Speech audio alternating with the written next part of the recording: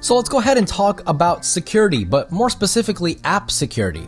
If you're an iPhone user, I know for a fact there's been one time in your life at least when you thought to yourself, gee, I really wish I could lock that one app from other people. Can you do it?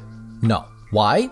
Don't know. It seems like a very basic thing to have in your phone, a very kind of important security feature, but iPhones don't have it. Well, you can on Android, and it gets even better depending on the brand that you choose. So for example, on OnePlus, you can lock any app you want behind your fingerprint or face unlock. With Samsung, you have your own private folder which lets you store apps, documents, photos, and videos, and that too is locked between your passwords. But with Xiaomi and other brands, it takes it to a whole new level. Xiaomi doesn't let you lock apps, or Xiaomi doesn't have a secure folder. What Xiaomi has, and other brands, is a completely different phone. Not even kidding. So for example, if you unlock your phone with your right thumb, it will unlock into your normal day-to-day phone. But if you unlock your phone with your left thumb, it will open to a completely